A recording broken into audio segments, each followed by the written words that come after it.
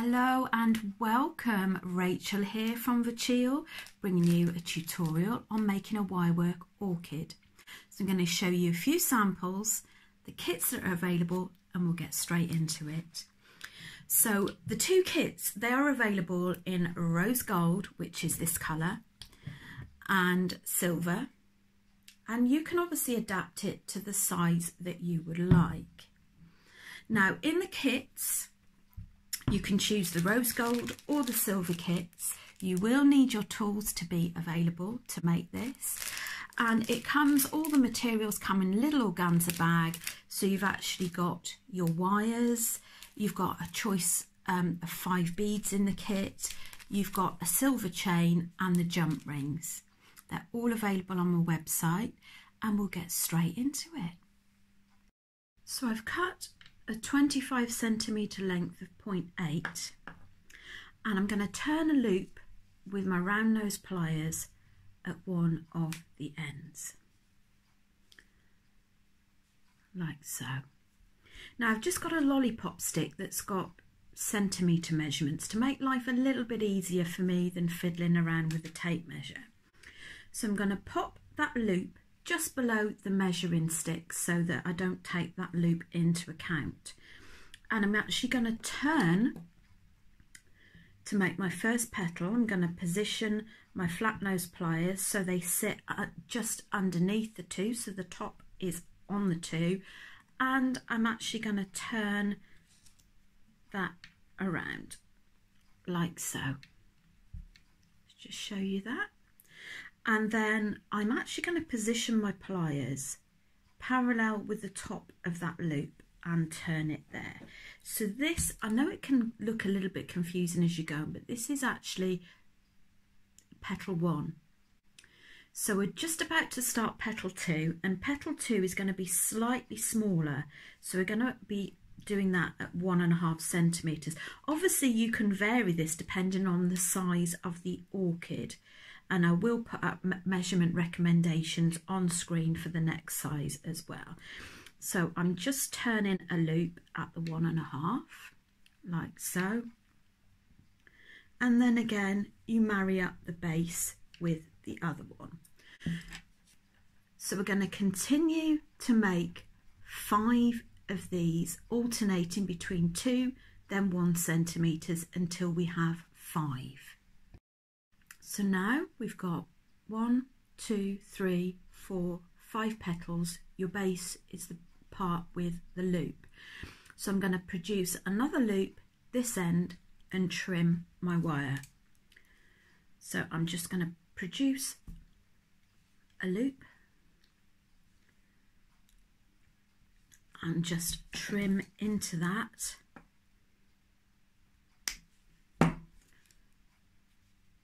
So that we've got all of our petals complete.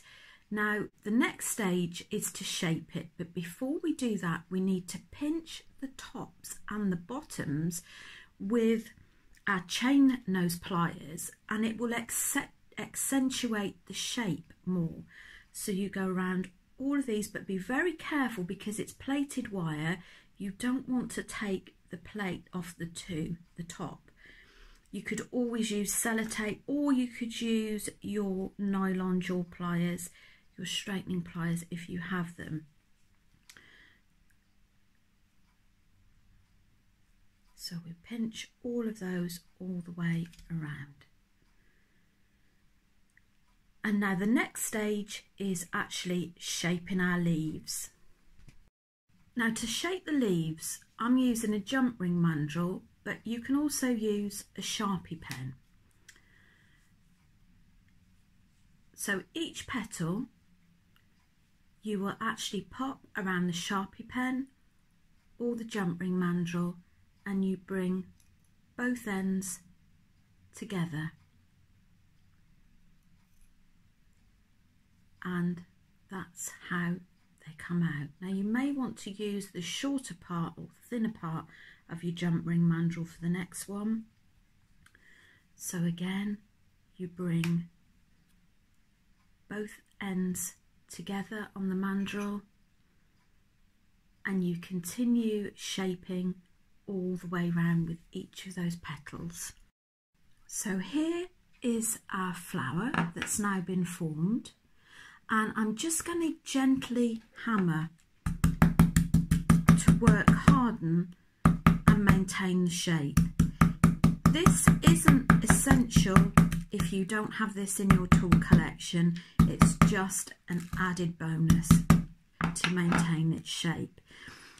Now the middle one is going to be further apart from at the base, but this will sort itself out later on.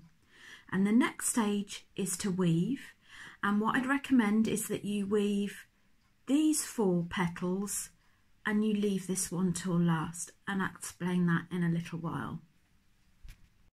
Now our next stage is to weave our petals so they look like this. Now I'm going to show you how to do that and give you some top tips along the way. So first of all, how to secure your wire. So I'm going to do this small petal next, and you want to have a little tail that fits under your non-dominant hand, and then do 4 wraps on the tip of your petal. So I've cut a 1 meter length of 0.3 millimeter wire. So you may wish to sort of separate that a little bit for now so it doesn't get in the way, and we can put that right after.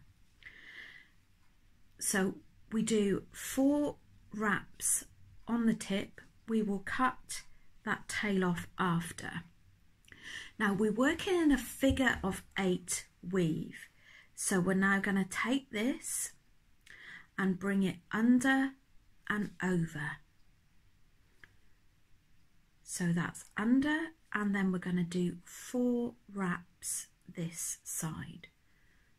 You might find it easier to clamp with something like nylon jaw pliers, so it helps you to get a little bit of grip onto the flower. 1, especially when it's quite small, it's quite difficult to work in the gaps. So we've done 4 wraps on this side, and now we're going to go under in your figure of 8 and over and do 4 more wraps. Now that's my top tip, is to stabilise it, is to use something like your nylon jaw pliers. The other thing is, as it starts getting closer, is bring the ends in. Now your wire will start to slip when you get closer to the end, so try and hold it in place as you're weaving, and you might want to do 2 one side and 2 the other as you're going. So let's just show you a little bit more. 1, 2, 3. It's not great for your nails, really isn't great for your nails, but I tend to use a cuticle oil for mine because they tend to snap. Right, and then figure of 8 and bring it over to the other side. So do pop me a note in the comments and let me know how you're finding this so far. So we continue with that weave until we've completed the next petal. You'll start with a fresh 1 meter length for the next one. So leave this one till last and work these 2 next.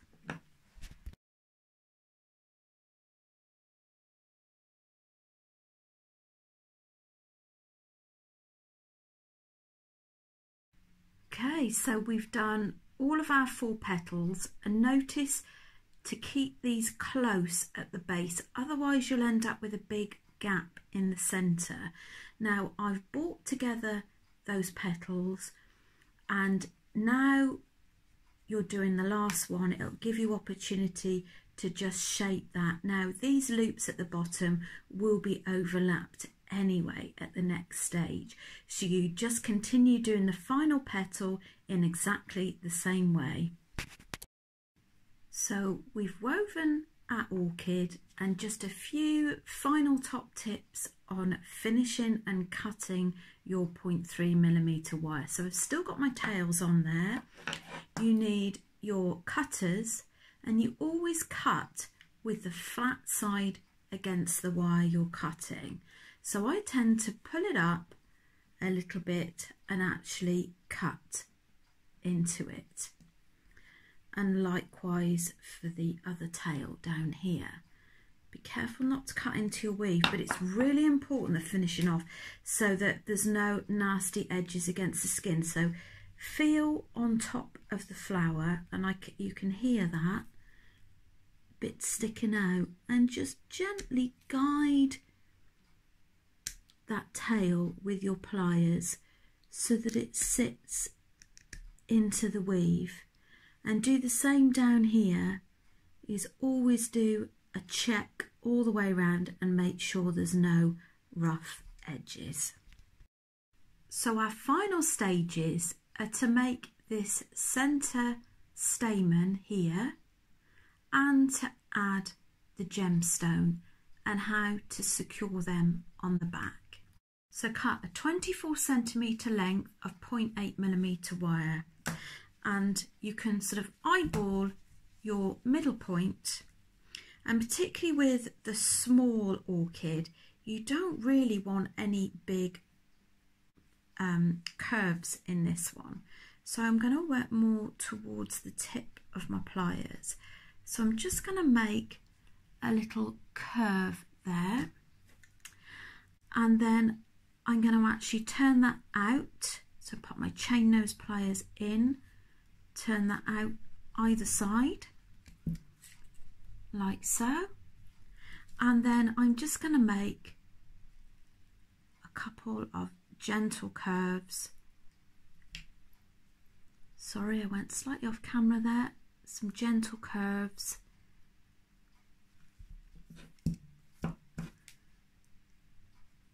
And again, just bring them out slightly by pinching the side of the end of the curve. Now you could just leave it at that if you wanted to, or you can just make a final one. Let's move those out of the way. Okay, so you've got something relatively petite, and it's like a little frill. So I'm actually going to pinch it together. I've got these ends together, and we're now going to secure it to the orchid. So we want these two holes to overlap. Now you see I've also got a hole in the centre here. That's where we're going to bring back one of the wires. Now here is my orchid centre point.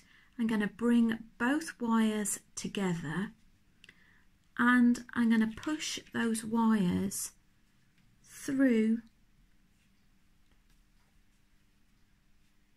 that hole there and pull. Now this is a slightly tricky bit. So we've got the two wires here. I've bent one of the wires back and I've popped it through that hole in the centre, and you actually want to keep pulling that until you don't have any of this curve left. The most difficult thing is not putting this out of shape. So we've got one wire at the back and we've got one wire through the centre. So we're first of all going to deal with a wire at the back. So we're going to cut it down to about just over a centimetre tail. And then we're going to use our round nose pliers and start rolling the loop, or rolling a loop, to secure this in place. Now the first loop will sit right at the side of the second loop. So hopefully you can see that. So you keep doing that until it's nice and tight. And finally, before we shape the leaf and put our chain on, we've got this little nugget here, and we're going to pop a bead on, one of your gemstone beads. 6 or 8 millimeters is ideal. So that covers the little hole that you had. Again, cut just above a centimetre tail, and we're going to do the same thing, and we're going to actually form a little loop. So start turning your pliers and the loop will sit behind the other one. Now don't do as I've just done and start it too small, as it makes it more difficult. So there you go.